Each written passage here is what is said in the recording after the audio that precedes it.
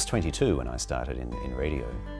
and as vehemently as I would have defended the depth of my knowledge at the time,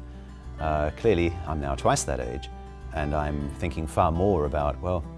how much of that ability to deal with those controversial stories, to have a feel for what impact your story is going to have, to understand the ramifications of your story, really is something that you'll develop with age and experience. Your job is to be open to those sort of experiences, to, as I was saying earlier, to listen more, to listen better,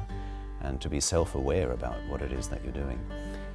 But again, as I was also saying, it's, you shouldn't be scared of that.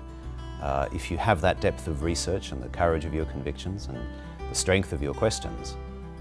then you look forward to a very rewarding career.